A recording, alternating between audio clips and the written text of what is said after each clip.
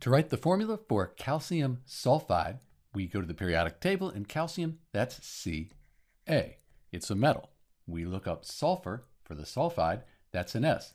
Sulfur, that's a nonmetal. So when we have a metal and a nonmetal, we have an ionic compound. And when we have an ionic compound, we need to take into account the charges on each of these elements here. So back to the periodic table, calcium has a 2+ ionic charge. Sulfur has a 2- ionic charge.